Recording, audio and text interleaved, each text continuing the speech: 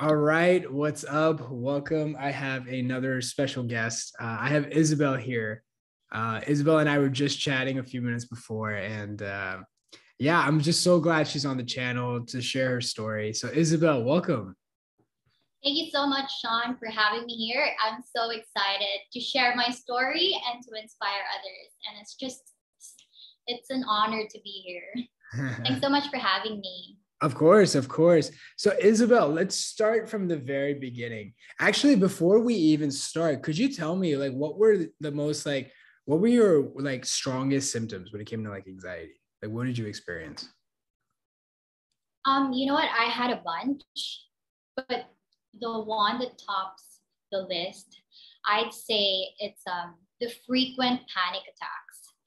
Like it was so intense that I was trembling and I had these tingling sensations, numbing sensations, and I had these anxiety zaps. And I had it for like almost 24/7 for weeks. And it was so hard because I couldn't do anything at all. And I couldn't go anywhere because of it. And I feel like because of it, um, I developed a few more symptoms that was really, really uncomfortable, like breathlessness, anxiety zaps. I couldn't feel my arms. I couldn't feel my legs. And it's just, I felt useless. And I felt like I'm going crazy or I'm sick or broken. And it felt like I was going to be like that forever. And because of that, it also morphed into agoraphobia. So I was so afraid of leaving my home. So for example, if I'm in a grocery store, there's this nagging feeling of wanting to escape. It's supposed to be a neutral space, right? But there's this nagging feeling of wanting to escape and wanting to go home and to be safe, when in fact I am safe. I am safe. And it's just weird and irrational. And it's not something that I've had ever in my life. So I've had that. So every time my family goes on trips, I'd feel restless and I'd feel uneasy. And I just want to be home in my bed. I don't want to go out. And so I felt kind of depressed because of it, because I love going outdoors. I love traveling. And it's just a part of my life that I love that I can't do anymore. And so I also had this weird fear of losing consciousness. So I was afraid of falling into sleep, and I was afraid of fainting. I was afraid of basically losing consciousness. Like I felt like if I gave in, like that's the end of me. That was so irrational. And I didn't know that that kind of fear existed. And so it morphed into other fears, like I feared loud noises. I was too sensitive. I was too sensitive about bright light, loud noises, and all these things. And also, I had DPDR. That was crazy. It was kind of cool to experience that at least once in my life, but it's not something that I would wish for. But it's something that oh my gosh, I finally understand what they're saying in textbooks and what they're saying. Because I was a psych major and I've read these things, but never in my life did I think that I would actually go through it. And so I felt like everything is blurry. Like the person next to me feels like he's unreal, or like I'm in a mental haze and everything's blurry. There's a blur, like I can't even look straight in the mirror. I can't see myself clearly. And it's just so weird. It's like I'm distant from everything and everyone. And it was just the combination of these symptoms made me feel like I'm broken and that I'm going crazy and that I wouldn't. I was 28 then last year. And so I'm like, I'm too young to die. I'm too young to go crazy. And it's just, depressing for me, not being able to live life the way I used to. So yeah, these were the symptoms that were really a struggle to deal with. Yeah. Yeah. For me, it was panic attacks too. So it was panic attacks. And then the panic attacks led to like health anxiety because I was getting physical symptoms. And that's when the agoraphobia would kick in because I was afraid of um, like getting a panic attack. And then I would start thinking about all these things, just like you. Like, honestly, even the consciousness thing, I know exactly what you mean because I was trying to think it through. Yeah, and there's this, I know what you mean. And there's this one more I forgot to tell you. This is like one of the symptoms that stuck with me beginning to end. Digestive issues. I told you this. I've had digestive issues because of it, and I lost so much weight. Like, I'm already skinny to begin with, and I lost like 7 kilos or like 15 pounds in a matter of 2 weeks. Yeah. And that was intense because my mom thought that it was a gut issue or like a nutritional issue, and she's like, so my mom's vegan, and she's like, oh, you have to go raw vegan, maybe it'll solve your gut problems. I'm like, are you serious? So all I took in was fruit shakes, boiled potatoes, boiled bananas, boiled veggies, soup. That's it for weeks. And I'm like, this isn't working. It's only making it worse. And look how skinny I am. Yeah, you lose more weight. That's what happened to me. I tried the same thing and I actually lost more weight. There was a day I had like 18 bananas and that was it. Oh I my was God. like, yeah, it was, and I was like just dropping weight nonstop. It was, I was so desperate. I thought I was the only one. No, honestly, I've said it so many times that like I went like vegan because I read that would help. And then I read, oh, no, you're supposed to go raw vegan. And so I was just eating fruits and vegetables. And I was just like, and I was so skinny. Like I lost about 45 pounds. And like, I mean, you've seen the photos and stuff. I was just like super, super skinny. And I'm not a big guy. And so, Isabelle, how did it start? Let's go from the very beginning. You kind of mentioned a little bit how it started, but could you elaborate a bit more? Okay, so it began in January 2021. It was just a regular day at work. So I was just working and it was after lunch, and out of nowhere, my heart was racing and my vision dimmed. And so I had a panic reaction to it. And so I was panicking, going back and forth my desk. And then my workmates, they noticed and they're like, are you okay? I'm like, no, is it hot in here? I think I'm hyperventilating. I think something is wrong with me. And they're like, oh, so they're like, oh, we have to bring you to the clinic. And I'm like, yeah, please do. I feel like I'm dying. There's something wrong with me. And then I felt like I was gonna faint, but I didn't.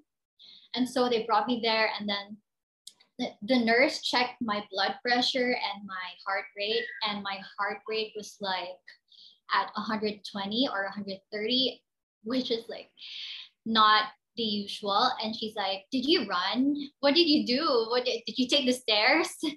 And I'm like, no, it's just my heart is racing and my BP is not the usual. So it was 140/90, and that's not usual for me. I'm like, what's happening to me?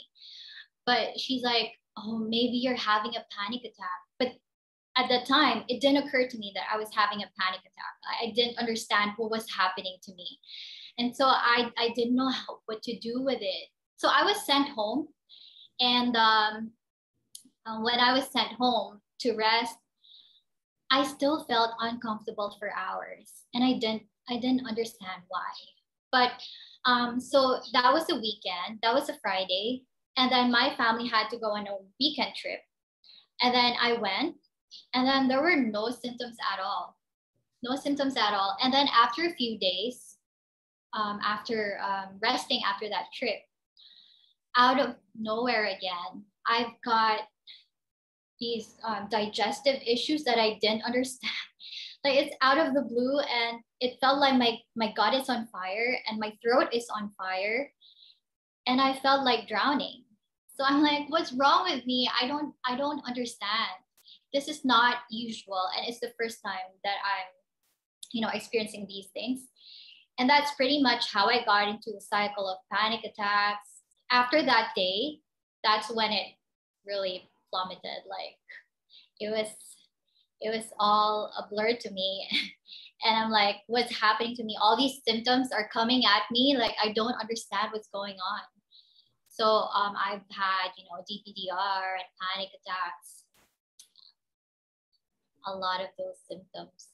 I didn't have headaches, but I've had frequent zaps towards my head.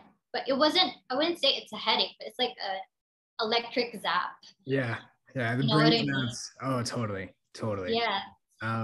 Yeah, So, it's amazing. Like all the symptoms, everything I like a lot of it I'd experienced as well. And I was also a psych major as well.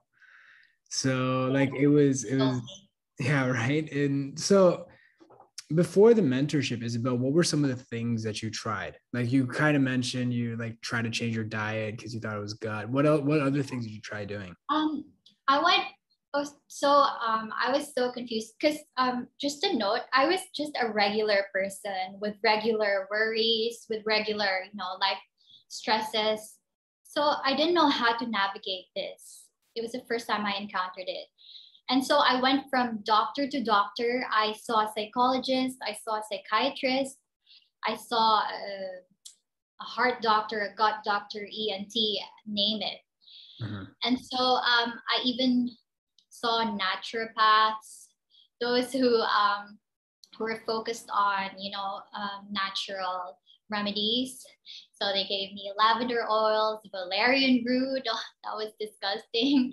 And they gave me all these supplements, vitamin B, vitamin D, vitamin everything. And so it still didn't work. None of it. Acupuncture didn't work. Affirmations, yeah, it helped, but it didn't work.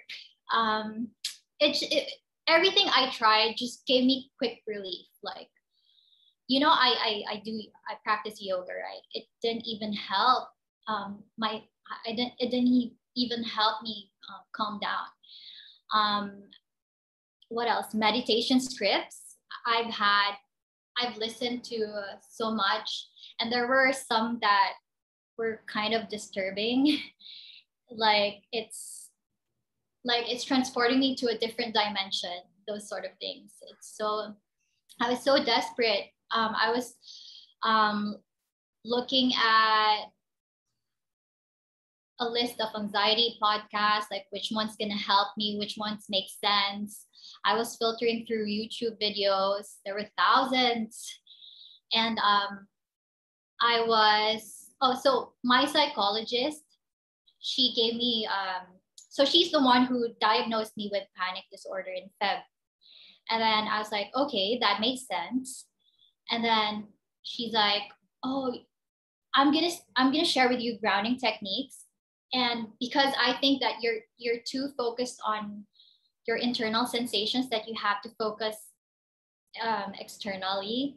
And I'm like, but it's hard. I don't understand. Yeah. I'm still in the dark.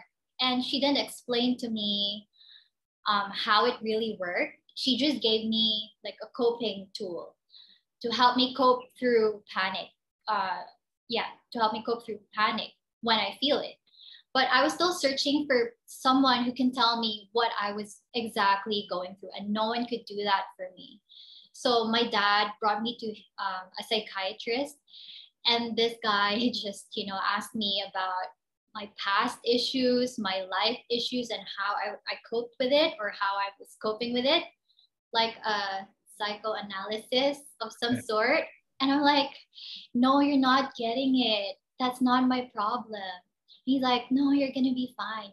So I'm like, no, I know full well that I am not fine. So it was just so frustrating to hear that from him. And so I was kind of losing hope. And then I was, one of my doctors prescribed me some benzos, but I really didn't take it because I know I didn't want to be dependent. So all these doctors, they just say, oh, it's just anxiety. You just have to do yoga, just continue what you're doing. You just have to meditate and you'll be fine. You just need to get rest. That's it. And it's so, I was kind of mad that they're supposed to be the experts and they can't even tell me what's going on with me. That was like the most frustrating part of it, of the journey. Not having anyone understand.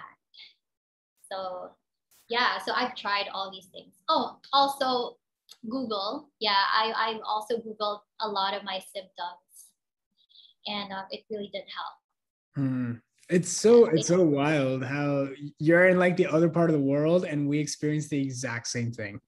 Like I went Exactly. through naturopaths, chiropractors, acupuncturists, psychiatrists, like same thing, and I couldn't get an answer for what was wrong.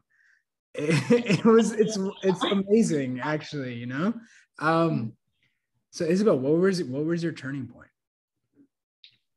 So okay, so when I was scrolling through Facebook, YouTube, I came across Dr. Claire Week's audiobook. It's Hmm. like this this this doctor knows what she's saying. I initially thought she was a psychologist because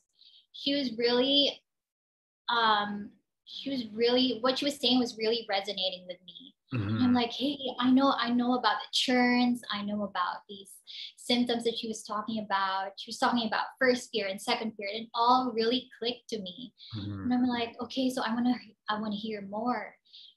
And then, but it was a short clip that I listened to, and then I typed in like anxiety recovery, and your video, it was actually Kaylee's video that I came Okay. across. Yeah. And then I listened a few minutes and I was so engaged because she knows exactly what I was going through. There's this, it's like feeling relieved that finally someone knows, or someone is going through, or has went through what I'm going through. And so I finished the entire video. I think it lasted an hour. And I'm like, oh, this is really amazing that I was led into this video. And I'm like, that was early on in my journey. That was March. Mhm. And I'm like, hey, if I hadn't found Dr. Claire Weeks, oh, she also mentioned it in the video. That's why I'm like, hey, she knows Dr. Claire Weeks, so I'm going to listen further. Yeah. And then everything just clicked, and I said, oh, I'm definitely gonna join the community that she joined, and I really want to get the kind of help that she got. And I believed her story, and it's something that I wish many more sufferers would do, because who knows who you're helping out. Because I find that in many groups here in the Philippines, all I see is, them talking about their symptoms, talking about how hard it is, how like they want to die, or they're having a hard time, they don't know what to do, but no one's really giving a solution. Yeah. It's just like, oh, try this, try eating a marshmallow, try anxiety breathing techniques, all these things, and it doesn't make sense to me. Like, I've tried all of those and it doesn't work. So, Yeah. Yeah. Go ahead. and it feels like I've come full circle. I'm the one doing this interview with you. When shout out to Kaylee for, she's actually one of the first ones who helped me understand my health anxiety. She's Mhm. very she's very fluent about, the biochemistry of anxiety, and she's the one who really first explained to me how it goes. Yeah. Yeah. Kaylee's amazing. And I know you were with Mirka a lot too, because of the times. Yes, Yeah. yes, Mirka. She's like, um, she's at first, when I first got on board, like one of your members warned me. She's like, "Oh, you're gonna meet Mirka in a bit, and she's kind of intimidating, but I didn't feel that at all. I No. liked Mirka the first time I met her. It's the kind of person that I need, the kind of coach that I need in my life. I mean, I needed someone who would really tell me straight what I need to hear and what I need to recover. Because I don't need these coping techniques, which will only make me, you know, stay longer in the cycle. So I appreciate Mirka. She's really been consistent with me throughout my journey. Yeah, yeah. And she always told me, she was like, "Hey, Shaan, like Isabelle, she's doing amazing." And I was like, "Really?" And she was like, "Yeah." And I was like, I could tell Isabelle, and I could tell because like we were in the community, right? So you were posting a lot. So I was like, "Man, Isabel's really crushing it." And America's like, "Yeah, she's on my calls." I'm like, "She's doing well." And I'm like, I was like, and being in the mentorship, I just saw you really do really well. Like I felt like, I know there were ups and downs. And I remember you asking me questions about certain things and how to respond to those things. But in the grand scheme of it all, I thought you just did so well. Like, I mean, it was just like you were very compliant. And that's hard because when people are like really struggling, like how you're talking about, like when people are going through anxiety, they're so internally focused that even if you tell them the answer and try to give it, like try to explain it to them, it's hard for them to understand because they're just so internally focused. But I felt like, again, there were some aha moments that you had, and you really, in my opinion, really did really well in terms of like implementing what Mirka and Kaylee were saying. What do you think? Like, what do you think that why? Why do you think that was? Okay, so I'm not sure if you remember, but I think I've shared that I'm Christian. Mhm. And I'd say this verse was my springboard for recovery. And I'd say this, it took faith. It took faith. So Mark 5:34 went, "Daughter, it's your faith that'll heal you." And I'm like, this attitude of faith, like really got me going into recovery real quick because I had faith in my God. Like I had faith that He who gave me the capability to fear can also bring me peace. And I had faith in my body that I was intelligently designed and that I can heal. I am capable of healing. And most of all, I had faith in my mentors. I had faith in the community, in you, in Mirka, in Kaylee, and Caesar, and all the rest.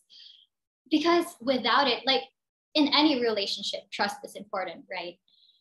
And especially in helping relationships, it's really important. Otherwise, we're not going to get anywhere. I had faith in your guidance, and whatever you said, I had faith in it. And I just really trusted the process and just trusted that you will hold me by the hand and guide me through recovery and that I will make it out.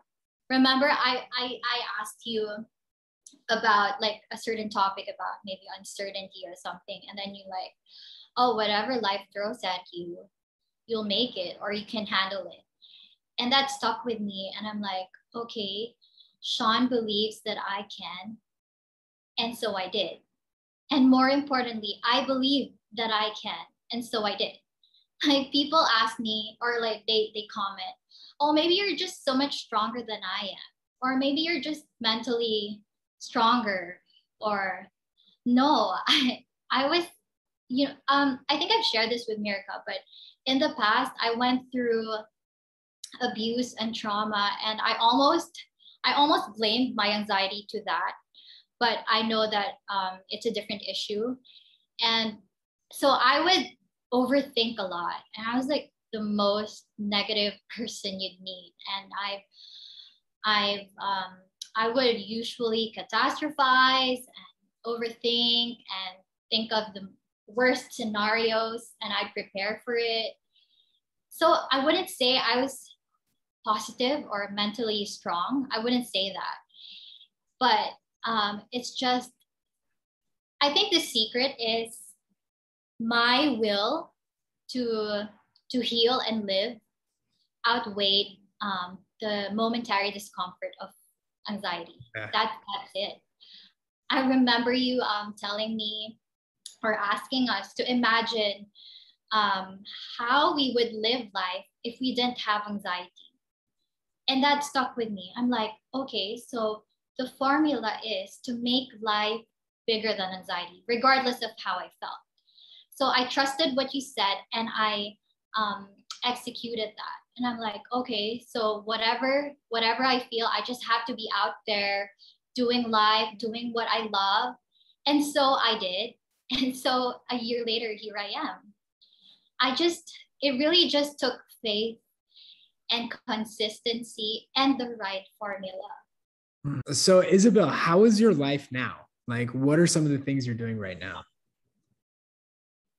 Oh, I'm just regular me. I'm back to my old self, but with a different mindset. Like whatever life throws at me, it's just like I told you in America. It felt like a rebirth.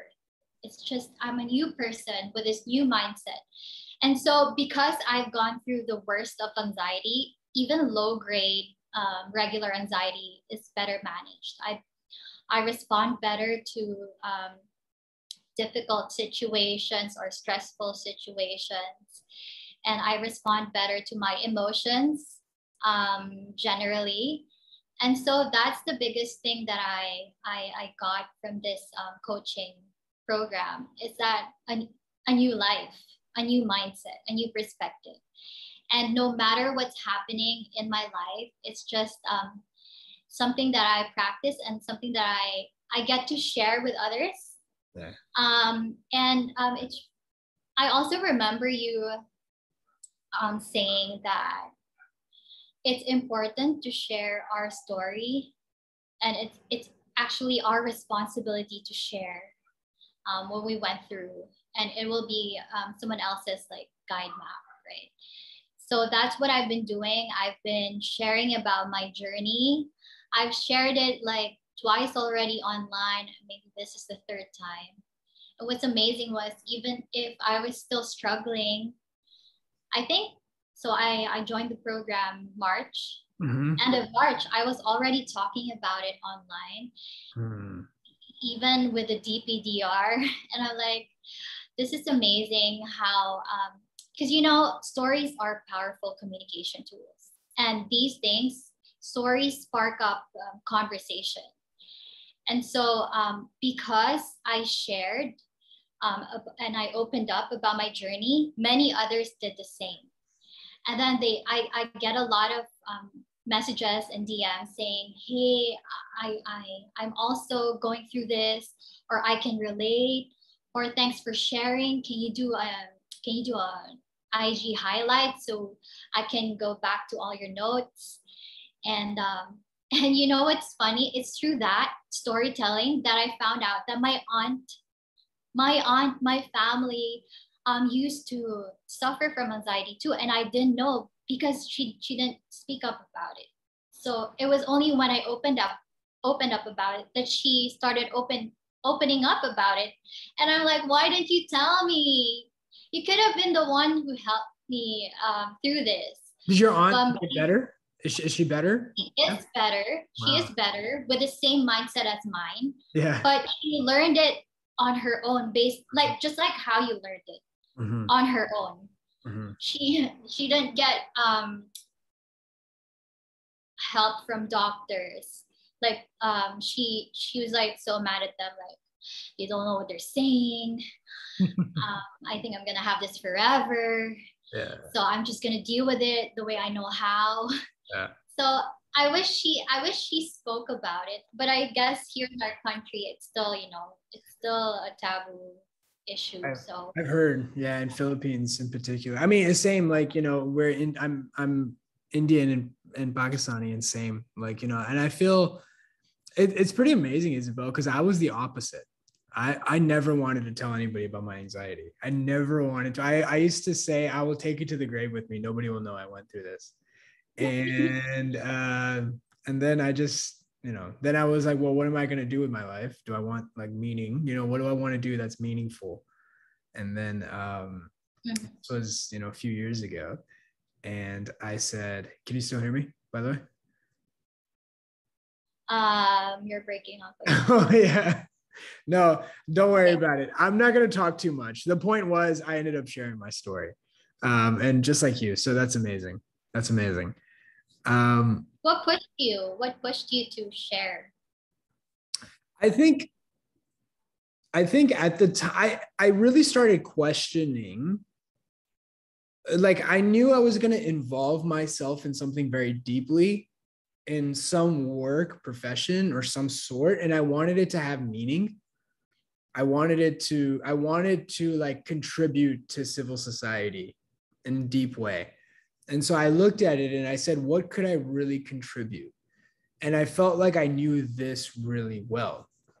And so I had to essentially tell myself, do you want to keep this a secret and not do what you feel like you're meant to do? Or do you push your ego to the side and share your story?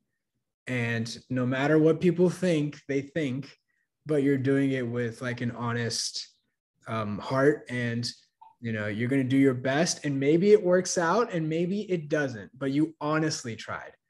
And so I decided to do the latter, and that's when I started sharing my story, and here we are. that's really so how glad it you did. Yeah. I'm so glad you did. You've helped like hundreds of us suffering, and it's just amazing because you're trying to provide the right kind of help. Like it's important to get the right kind of help because there are so many resources out there, and it's kind of overwhelming, to be honest. To like feeling lost and not knowing how to navigate it, and then finding someone who made it through the other side. It's almost a miracle finding you. And I'm glad I really met you early in my journey, because otherwise I might still be suffering up to now. Yeah. What would you tell somebody who's going through your darkest times? What if, because there are people that are going to be watching this that are at that stage that you were at when you were really, when it was really difficult. What would you tell them? Oh, I'd say, okay, can I say like a few things? Of course, say as much as you want. Okay, the first one would be you have to understand how it works. Like knowledge dispels fear. I see that all the time. Like if you're equipped and you know and understand what the real problem is, then you know how to solve it. And and the solution to it will make sense to you once you understand the entire thing. Because allowing and accepting didn't really make sense to me at first. I'm like, how am I going to do that? This is so uncomfortable. And how am I going to allow something that's going to make me feel bad, or it's just going to make me feel worse? So I didn't understand it at first, but understanding anxiety put things into perspective. So despite feeling fear, I know that I am safe. I know that I am broken. I'm not broken, and I'm not crazy, and that it's not a death sentence, that I will come through only if I follow and trust the process. So it's important to school yourself and educate yourself on anxiety, because that's the first thing I did. I wanted to understand what was going on. And it's important to have the right resources and be equipped with the right resources and tools. And next is, how some people would ask me how I recovered really fast. But I would say fast is slow and slow is fast. Yeah, true. Yes, because yeah. Yes, because I was aiming for long-term recovery, and everything that did not bring me to my goal, I dropped it. Right. I remember Mir saying, stop fearing, stop fighting, stop coping. Just stop it. And so I believed her, and I had faith in her as my mentor and coach. And I just literally dropped it. So no matter, even if I had to go through difficult symptoms every day, even if I had to allow it, and even if I had to go through discomfort, but if it will give me long-term recovery, then so be it. Like I said earlier, my will and desire to live life the way I used to outweighed the momentary discomfort. So I was just, focused on my goal, and all the coping and all the fixing is I learned it early on that it will not bring me to long-term recovery. So it's just something that I gave up on early in my journey. You really have to have the right formula. Yeah, I agree. And yeah, and like I mentioned earlier, the mantra that I kept with me is life is bigger than anxiety. That's what you always say. Make life bigger than anxiety. Live life, and your anxiety will go away. Just do what you love and be out there and go live your life. And I remember when I was early on in my journey, I kept score of my symptoms. Like, oh, is it a 5 today? Is it a 10 today? Is it a 1? Oh, if it's a 1, then I'm getting better. But then I'd have setbacks, and it'll be a 10 again. And it's just so frustrating. And I'm like, I should stop doing this. Yeah. So I changed the scoreboard, and I'm like, I kept track of life and not my symptoms. I'm like, is life winning today? Yes. Okay, good. Is life winning today? Okay, great. And also I like your reminders that, oh, it's not going to be a straight line. It's not going to be recovery isn't a straight journey. You're going to have ups and downs. And just like with life, it has ups and downs. And I'm like, I treated it like life. So I just kept score of life. So up to now, it's life 1 and anxiety 0. So yeah, that's what I practiced. And yeah, that's basically what mindset I had. And I had my symptoms January. I joined the program February, and March, April, May, June, I was back at work, and I was able to function. I had low-grade anxiety still, but I was able to function better than the first 3 months. And I'm like, hey, I'm making progress. So I just have to keep doing what I'm doing. So it really took time and consistency. And again, the right formula. Yeah. I did aware. I had that mindset that life should be bigger than anxiety. And it took faith, and it took openness and willingness to heal and recover. And it sounds easy to do, but it was really difficult for me as well. I mean, it wasn't an easy journey. It was a lot of crying and a lot of frustration, a lot of begging. I'm like, I wanna get this over with. But I just pushed through, and I had faith in myself and in the program. So that's how I made it out. It's amazing. Isabelle, I'm so proud of you. You've done great. You've done really great. This is teamwork. You, Mirka, and Kaylee, oh gosh, I don't know how much patience you have, because it's so hard dealing. It's so hard dealing with these symptoms, let alone, leading others through it. I can't imagine how much time and effort and patience you put in. It's a lot of it's a lot of work. But the thing is, we see ourselves in you guys. You know what I mean? So like, what the thing is that we see it. It's like, what are we gonna do? Not help? What are we not? Of course. And so it's it doesn't feel like a job. You know, Mhm. it feels more of like a responsibility, it feels. And there's a lot of empathy because again, we see ourselves, you know, when you were describing your story, I remembered my own. And Mhm. so, and I remember how that felt. And so naturally, um, you know, it's in a weird way, it's very hard, but it's also almost effortless. It's like it's natural to help.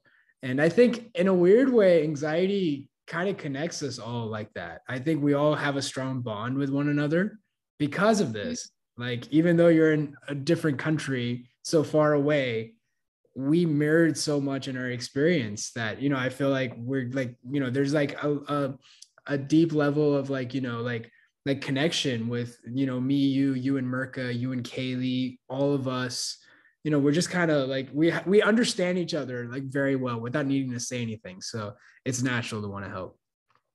Yeah, we go like you too, and then we instantly became best friends. I Yeah. mean, I really love the community that we have because in there we celebrate each other's wins, no matter how small. That's like my favorite part of the community, and it's kept me going. It's kept me motivated throughout my journey, and it really brought me hope that recovery is possible. And that's why I think, yeah, it's natural for us to share about, because if we are winning at life, it's like inevitable, sharing about it. It's natural, it's gonna come out naturally that, hey, you know what, this is what I did, and I hope this helps you like it did for me. So Yeah. yeah, I get what you're saying. Isabel, thank you so much for coming on the channel. Thanks, Shaan. I love being here, and keep doing what you're doing.